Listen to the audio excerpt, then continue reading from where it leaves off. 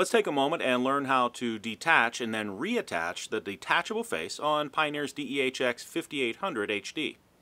So just look for the button on the bottom right here, and we'll press in on this button, and you'll see that the face on the right hand side starts to detach right away. And all we have to do is give it a gentle lift up, and you'll see that the face lifts right off. To reattach the face, I'm going to line up these notches right here with these tabs over here. So we're going to put the left hand side of the face in first, then snap the right hand side into place. You'll see that the system starts right up.